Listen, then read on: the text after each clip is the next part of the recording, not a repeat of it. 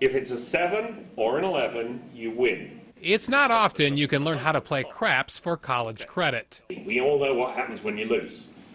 They take your money. Dr. Timothy Norfolk is teaching a one-week workshop called The Mathematics of Casino Gambling at the University of Akron. It's not dumb luck that day one of the class fell on the opening day of the Horseshoe. The point of it is to have people enjoy themselves without losing too much money. Dr. Norfolk can rattle off the probability of winning most casino games or the odds that the house will take your cash. In blackjack, you've got, if I remember correctly, it's somewhere around 40-some% chance of winning a hand. He told the class to roll the dice with craps. It offers the best odds. Because the percentage that the house takes of any given bet is the smallest. And a game where you shouldn't place your bets? Roulette is just about the worst table game there is, percentage-wise. And while slot machines are very popular, Norfolk says the odds of scoring big are awful. Most people who play slots actually lose more money than they would do playing a table game. Norfolk says gamblers need to remember, overall, the house always wins, taking about 2 to 6% on each bet,